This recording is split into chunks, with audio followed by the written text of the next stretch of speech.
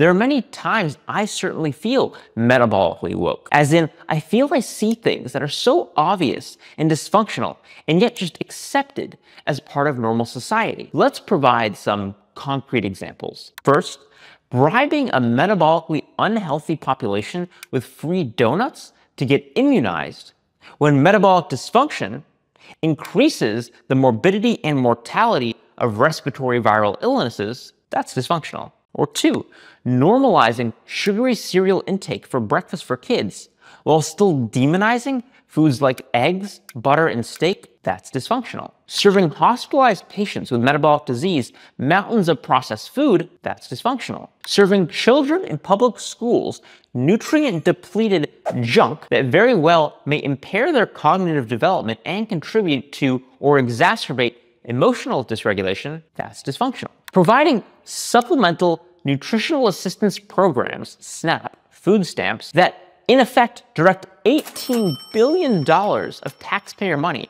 to purchasing soda, sugary drinks, and sweets, but where these food stamps aren't permitted to be used on rotisserie chicken, which are a great source of protein, that's dysfunctional.